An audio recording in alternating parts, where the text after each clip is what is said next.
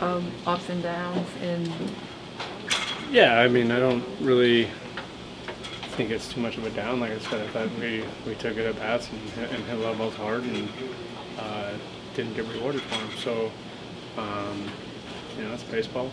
Things happen, and we'll show up tomorrow and try to figure out how to win tomorrow. In danger of making you repeat yourself right at the plate. Did you just looking at Dino? Did you see it developing at all? No, as soon as the ball's hit, my job is to go until Dino stops me, and I wasn't expecting him to stop me, and Coach made a good throw. Like scouting report on Yelich, be aggressive and challenge him? Yeah, I mean, I think with 2 outs, they're Yeah. 99.9% of the time we're going to get sent, and you know, you throw a 1-hopper right on the plate like that, you know, there's not a whole lot you can do. Yeah.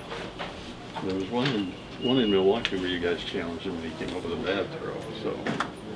Well, I got thrown out in Milwaukee too on a perfect throw. I got thrown out in Colorado earlier this year on a perfect throw. I feel like I think it was Kansas whenever City. the slowest guy on the team's running, outfielders seem to make perfect throws. So. what do you think of Brusdar's returning? Yeah, it was nice. It was nice to see him back out there and pound the strike zone, and you know, a couple strikeouts, which is good to see. And it's just a nice weapon to have back in the bullpen. Justin, thank you.